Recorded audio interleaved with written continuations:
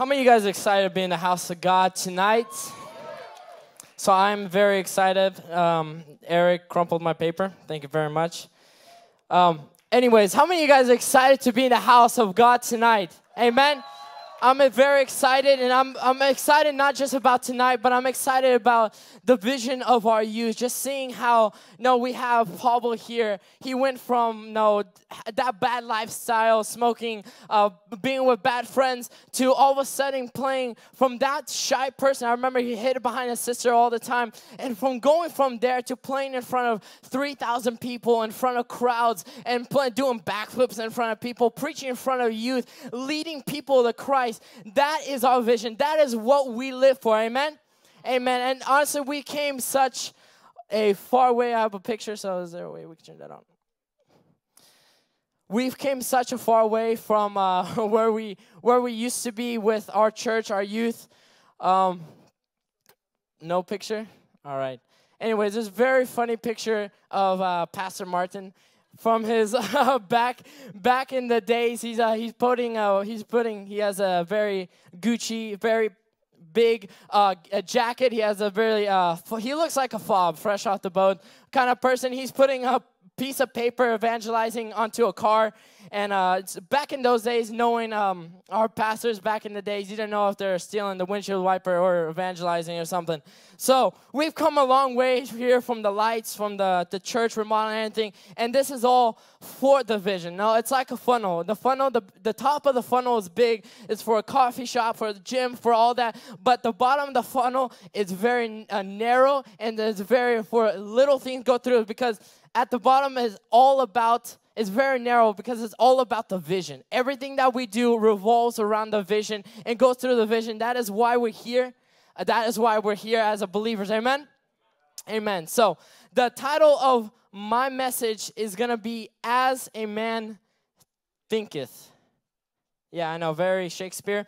I told my sister, I'm like, hey, let me just do As a Man Thinks. She's like, no, that's going to sound smarter if you do it that way. So basically, I believe every single person here, you are what you think. So basically my title in a non-Shakespeare-ish way. You are what you think. You are the person you are now, or you will become the person that you think in your the thoughts that you think. See, a lot of people. How many of you guys seen people that are very negative and you're just like, man, I don't like being around you. And the thing is, how many of you guys? Yeah, there you go. And this is not time to look at your neighbor like, yeah, that's you. And then you sit down with them, and you listen to how they talk. You listen to how they think, and they're just very negative people. The way they think, and the thing is, what you think will reflect your life, will reflect on your life. And I just want to go from a short verse. It's Proverbs 23:7. It says, "Where my mind goes, man follows." That's my design. So where my mind goes, man follows. Proverbs 23:7. And I'm going to be speaking kind of from the story of Job. And many of you guys know the story of Job. He had everything you could want. He had the sheep, the cattle, the wife, the kids. He had everything. And then in a split moment, everything gets taken away from him. But what I love about Job, the story of Job, is he always remained positive even when everything was taken away from him. And so that is my first point, is be positive. Job never let the level of his life, never let the level of his thinking reach the level of his life. And so you guys got to realize that your life will always follow your thinking. We think about 30,000 thoughts a day, and a lot of them are repetitive. So and it's not just biblical, but it's scientific. That when you think positive, your life will be positive. And we see it all around us. When people are always negative, you don't like to be around them because they're negative people. When people are positive, they think positive. Even in the midst of a situation, they're still positive. Those are the people, because when in their mind, they're positive. And what happens is, and just like in the story of Job, everything was taken away from him. And even his wife said, curse God and die. And he said, well, you're only supposed to worship God in your good times. I'm paraphrasing you. You're only supposed to worship God in your good times and not in your bad. It's the thing is, I love about Job is in the midst of everything being taken away from him, he never let the level of his mind reach the level of his circumstances. And you guys got to realize that when the most dangerous, the biggest loss, see, even in Job's life, the biggest loss was his life was all the way down here.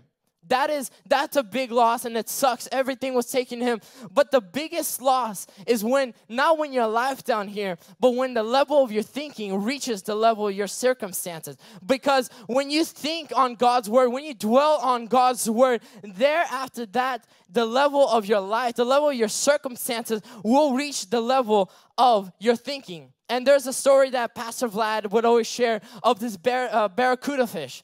A long time ago, they put 2 fish into a fish tank, a big fish tank, one regular fish and one barracuda fish. And obviously the barracuda fish wanted to eat the little fish. But what they did is, this was a scientific project, they put a piece of glass in between the barracuda fish and the regular fish. And then they let them loose, and right away the barracuda fish swam to the other side of the glass to eat the fish. But what happened is, boom, he hit the glass, and he was like, no, what the heck? What was that? And so he goes back, and then again he tries, and then again he tries, and again he tries, and then he got it into his mind that I cannot reach that because of the countless times that I keep on running into the glass. And so what they did after that is they removed the glass.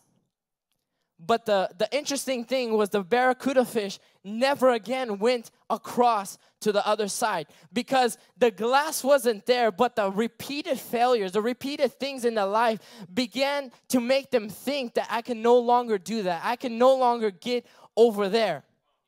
And see, the thing is, a lot of times in your life, every Christian could attest, just because you're a Christian, life is not going to be a bed of roses. I can attest, everybody can attest that life as a Christian is not a bed of roses. But what happens is, you have God on your side. So now you're not doing this alone. You have God on your side. So the thing is, devil will try to, the moment life happens, just plain life happens, devil will try. Devil is like that stalker girlfriend or boyfriend. You're dating someone and they like you, and the moment you post that or you delete all your photos, and the person that likes you, slides into the DMs.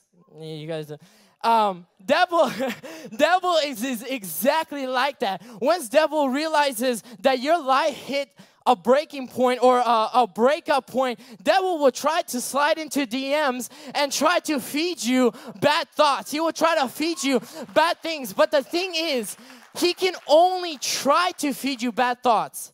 He can only try to feed you bad thoughts. And some of you guys might think, I can't think, I can't control my thoughts. The Bible says, think on these things. So it's either you're right, you're wrong, or the Bible is wrong.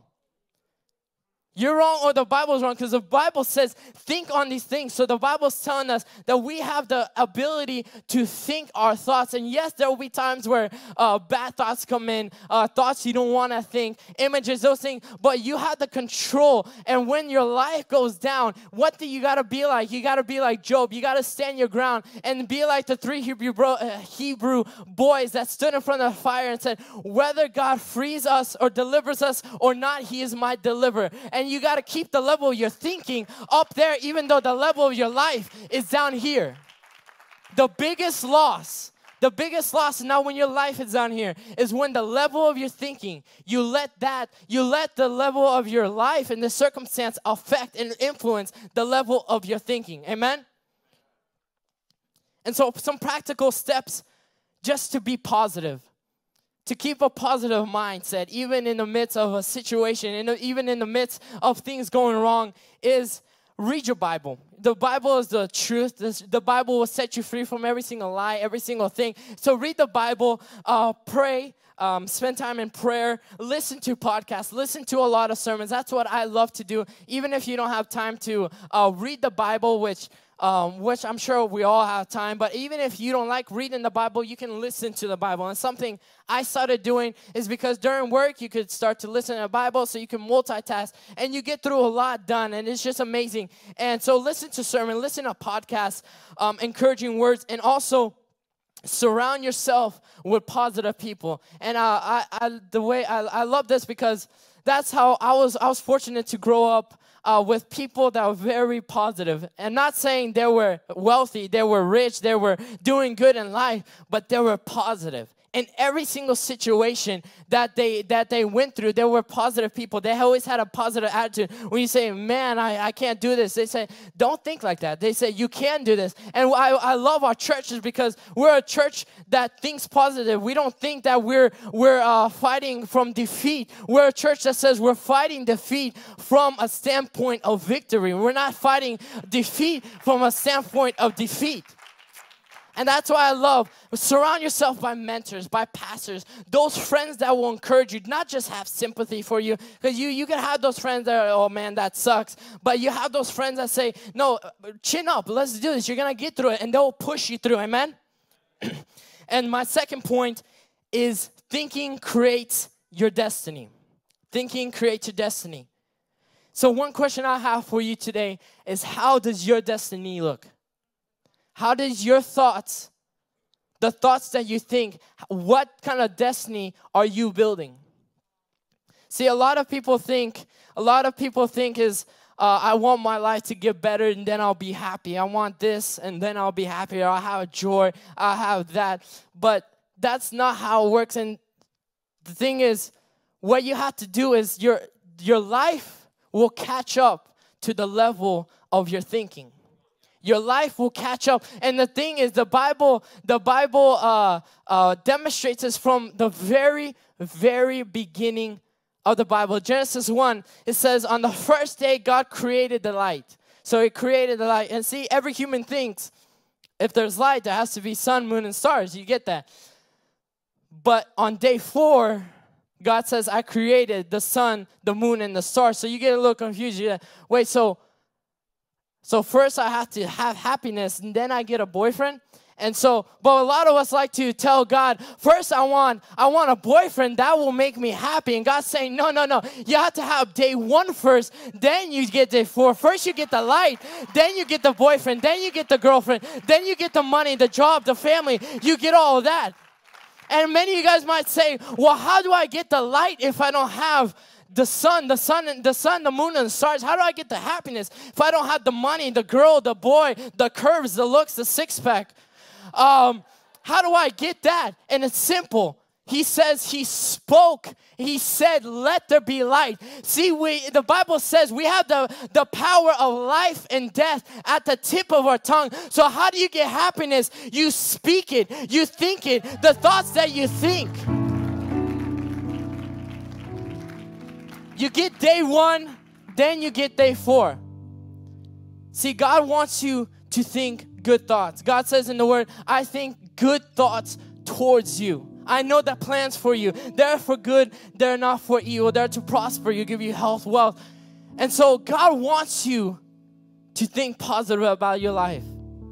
But I believe there's people in this room that you're like that barracuda fish. You hit so many failures in life that your thinking has gone to the level of your life. You're thinking, now you think you're a failure. Now you think you're ugly. Now you think you so many failures that you'll never make it in life. You never graduate. You never do good in education. You never have the good looks. And for a lot of teenagers, youth, because they go through high school, a lot of teenagers get their heart broken.